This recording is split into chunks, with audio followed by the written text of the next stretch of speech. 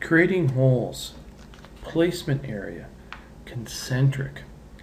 If we have any curved item which has a center point, so in here I have this fillet or an arc, and it will have a center point. We can make a concentric hole. So a concentric means it shares the same center point. To do so, I'm going to go up to hole, and I'm going to come down and pick on the drop down arrow and go with concentric.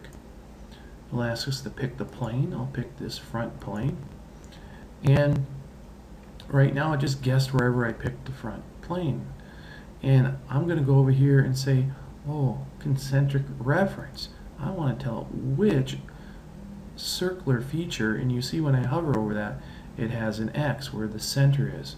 I click on that, and boom, it puts that circular hole at the center of that fillet feature.